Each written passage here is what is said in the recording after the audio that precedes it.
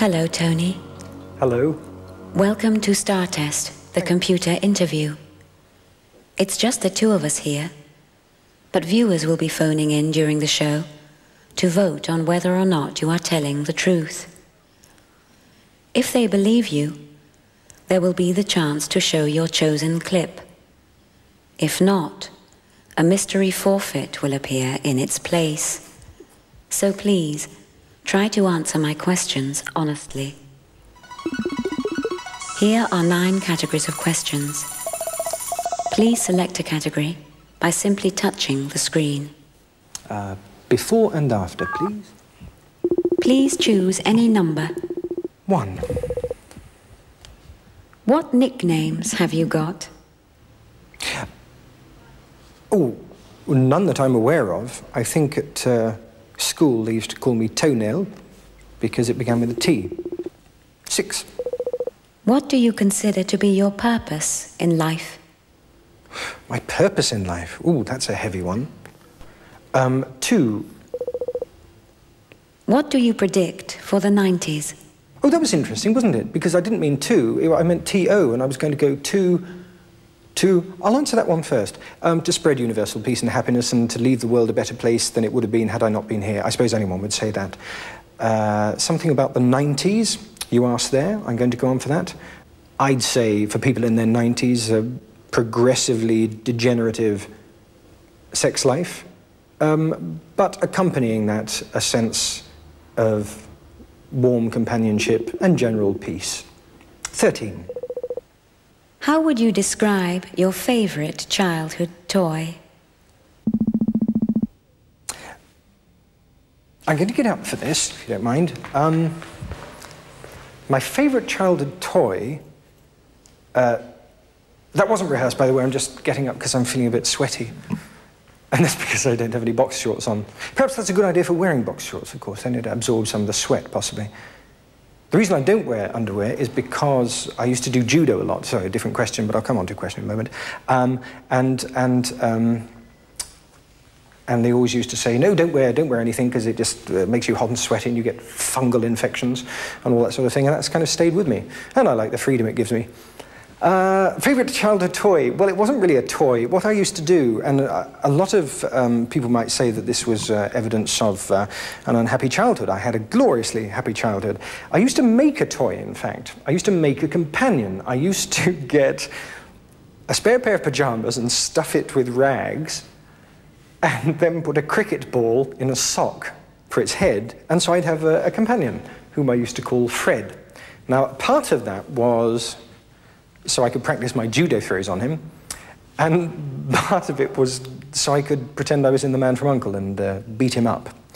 So in a way, that was my favourite childhood toy. 3.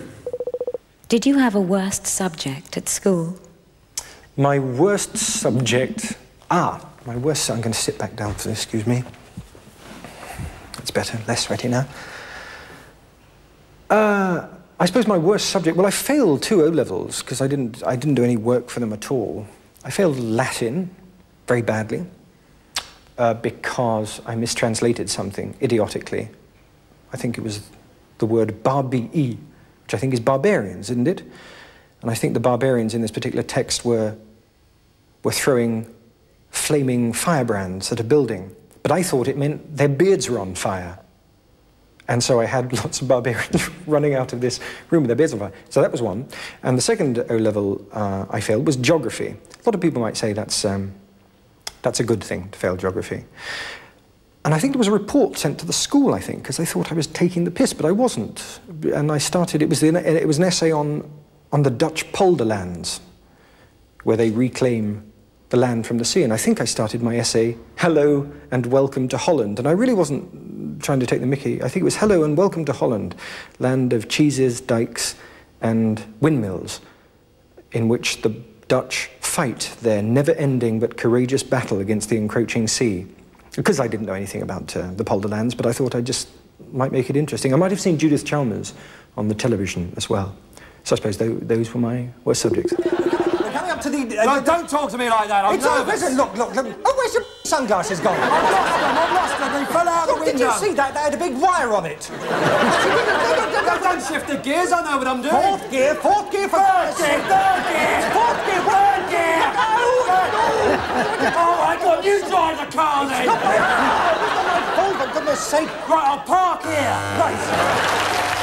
Now, please select a new category. Honour and justice, please. Please choose any number. 14. Which laws would you choose to change? I'd like there to be a law which prevented people eating very loudly or talking. 11. Do you ever use the fact that you have a black belt in judo as a threat? Oh, God, no. Certainly not. No, I'm a reasonably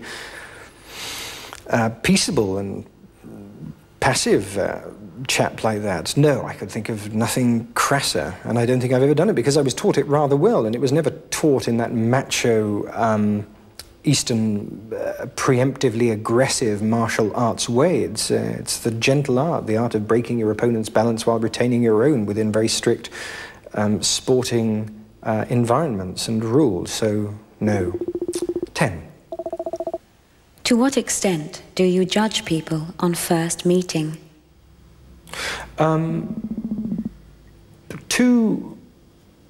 To a greater or lesser extent, depending on the impact they have on me.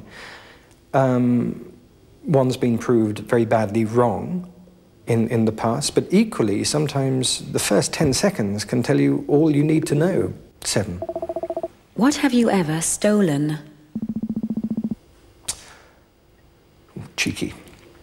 I've stolen a 1940s telephone from a film studio somewhere, but I'm sure no one needed it, and it was just hanging about covered in dust, and I lovingly restored it, then gave it away to someone as a gift. So in fact, I gave that telephone a home. So there. 13. How good a liar are you? I'd say it depends what I'm trying to protect, really. I suppose I lie in the same circumstances as most people, either to save my own skin or to save someone else's feelings. I think I'm probably disturbingly good sometimes. Now, please select a new category. All right, I'll go for love and passion.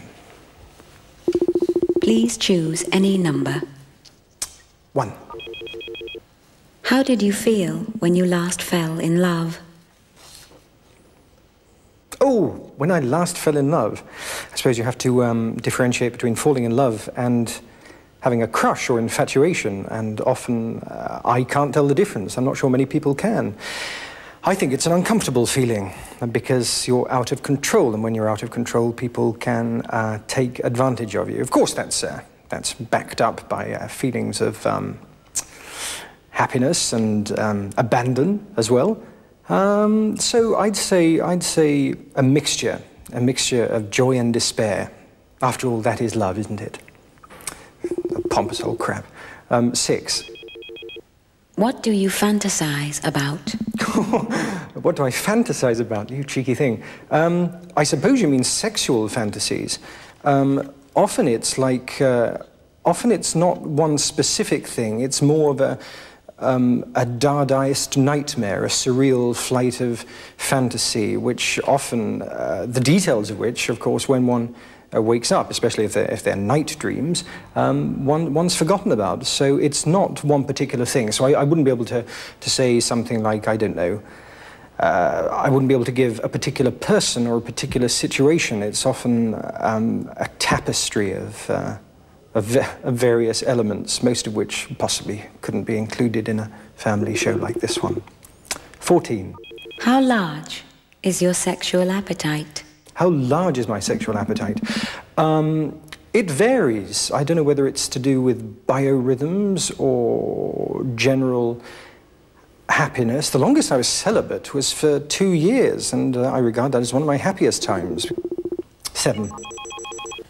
How did you tackle the filming of a bed scene with Georgina Hale? Who did your research, you naughty thing? How did I tackle it? Well, it was difficult. I think Georgina's a very good and intriguing and unusual and rather eccentric actress, but she didn't actually talk to me until we hit the sack in the bed scene, and she turned to me suddenly and said, "Hello, Tony. You are Tony, aren't you? I'm not going to do this as the usual post-coital propped up," because it was a post-coital, you know, we just done it, allegedly, and I was her Spanish lover, Luis. And she said, "No, we're not going to smoke cigarettes or anything like that. It's boring, darling. I'm going to play the entire scene under the blankets, just moving round." And also, they had to make up my bum, because I'm a kind of pasty Anglo-Irish white colour, and I had to look Mediterranean. And I don't like having my bum made up. It's not very dignified. What do you want from me, Alison? I pay for you to come on this trip? You paid for me to carry that case full of money from Barcelona to England. But you offered. Because I didn't want you to get arrested. It will be safer that way. I wish you stopped treating me like a kid. 12. Which emotions do you find most difficult to display? Most difficult to display?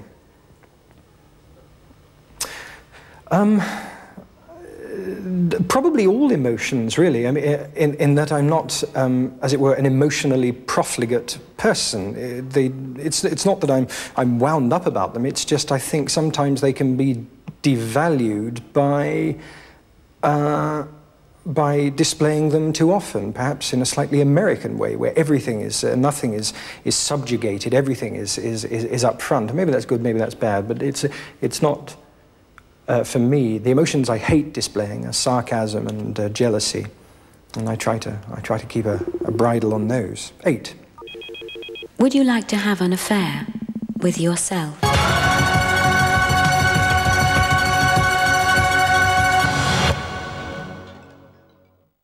An affair with yourself. Would I like to have an affair with myself? Ooh, we are getting into Freudian or perhaps Jungian areas here. No, because I'd only let myself down. And be useless in bed, probably. And not do the washing up. Now, please select a new category. Inside and out, please. How much do you like looking at yourself in... So, I suppose there's a thing about the semantic question of like. Do I find it pleasurable? No. Do I do it a lot? And I suppose in a way I'm quite vain. I suppose actors have to be vain. But I don't find it pleasurable, but I do find myself doing it a lot, just to check for zits and grey hairs and all that. 11. Oh, sorry, I cracked my fingers. What is the most radical step you've taken to change your appearance?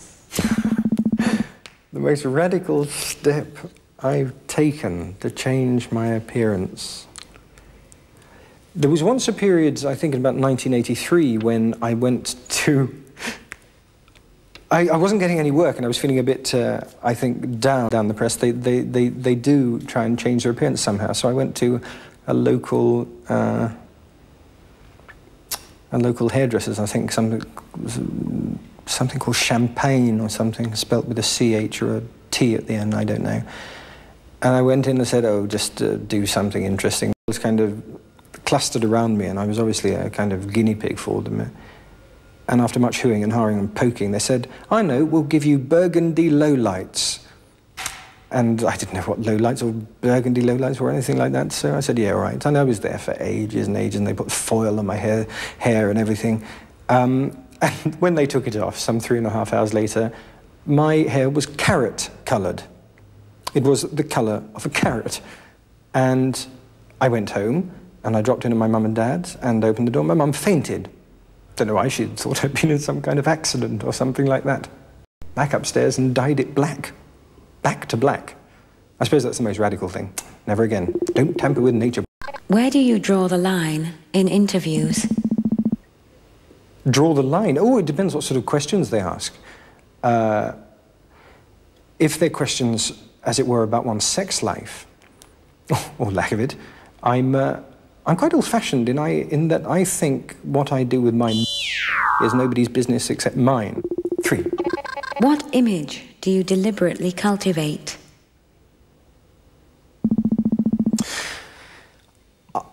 Hand on heart, I don't think I do try and cultivate an image. I'm pretty much myself, I think. I suppose I'm at pains to come over as a reasonably affable bloke. 10. What were your first thoughts on waking up this morning? My first thought whether it was a good idea. How many pairs of boxer shorts do you have? 1. Who's your favourite film director? I think I'd have to go for Sergio Leone, I think. Is he dead? Possibly, but I enjoyed his films. What colour are your swimming trunks? Black. Which is your favourite city? Edinburgh. What car do you drive? I don't drive a car. I've got half a I used to drive, which was my first car, 180B SS Sports Coupe Datsun in Blizzard White, but it was only £200, and that's why I bought it. What's your favourite sport? My favourite sport to watch is gymnastics. Where did you last go on holiday? Where did I last go on holiday? I think it was Austria in about 1983. Which is your favourite band? My favourite band? Everything But the Girl. How many leprechauns have you seen? I'm sorry, are you on drugs? Talk about it, how you broke my heart. If I stay just a little bit longer, if I stay, won't you listen to my heart? Now, please select a new category. Ooh, sweet and sour, please.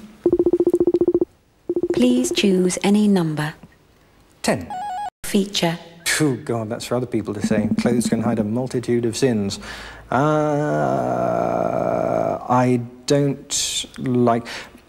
I've always been a bit worried about my teeth. I was one of a generation of 50s babies whose mothers, when they were pregnant with me, were prescribed an antibiotic called tetracycline. It was later discovered that tetracycline deposits in the teeth of the fetus, or in the genes of the fetus, which go up to make their teeth or whatever, and it makes them rather brittle and discoloured. So I'd love to have spanking white teeth. I suppose one can. Lots of American people do it, don't they? They have, what are they called? Things, caps and all that. Oh, and I haven't got a hairline at the back of my neck. It's like a sort of relief map of Addis Ababa. And I'd like to have a nice straight line at the back of my neck. 12. What is the worst name someone has called you to your face? To my face? I can't remember that. I had a threatening message the other day after I'd just done a charity gig. Someone left a message on my aunt's phone saying, "You're going to die, you mother." That could easily have been Esther Ranson or British Telecom or the Samaritans, I don't know. But I thought it was a bit strong. Can't remember any personal abuse, or maybe I've just deliberately erased that. 13. Who is your best friend? I don't have a best friend. I have a group of friends, mostly outside show business, whom I've had since sort of university or school whom I would regard as my best friends. I won't give any names because they won't mean anything to anyone. And even if they did, I wouldn't, because that's private. 14. Reveal a secret about Josie Lawrence. I don't know. I don't really know Josie that well. I think it'd be a bit naughty if I did know any secrets about her. Oh, except that I did once visit her flat, not the one she's in now, and it was sort of done up entirely in as a sort of nightmarish pastiche of 50s bad furniture, almost like a strange version of an early episode of Bewitched. So that took me aback a bit. I hope I'm not giving anything away, Josie. 3. Does your endless enthusiasm ever get on your own nerves? Who said I was endlessly enthusiastic? I'm not at all. That sounds a bit like Jeremy Beadle. I don't think I am endlessly enthusiastic. Often I think I'm, especially sort of over the past few years, if projects come up or anything like that, I often sound a note of slightly wary pessimism. 7. If you were a bug, where would you plant yourself? Oh, I'm sorry, I thought you meant some kind of little cockroach or something. Where would I plant myself? Ooh, heavens above. Of course, one's tempted to say, in the phone of people you regard as your closest friends, so you can hear their conversations and hear what they really speak of you. What question are you glad you weren't asked? Are there any disadvantages in not wearing underwear? How would you have answered?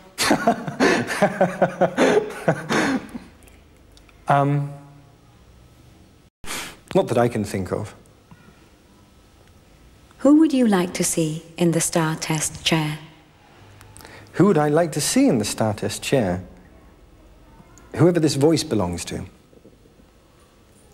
You are now invited to select 5 characteristics from the on-screen menu, which you feel best illustrate your personality. Oh, God. Paranoid.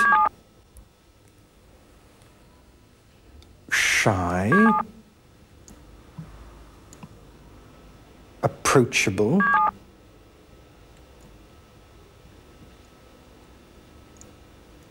Generous.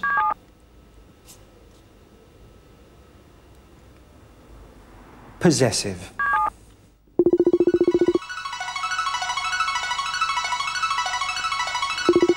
The phone poll results show that the viewers do not believe all that you have been saying. Damn. The way he tries to swallow his own foot. Oh, that'll be Charlie. On I have come, and the platform doth await me. Here I am, my galvanized bucket, my foot freshly out of my mouth. Charlie!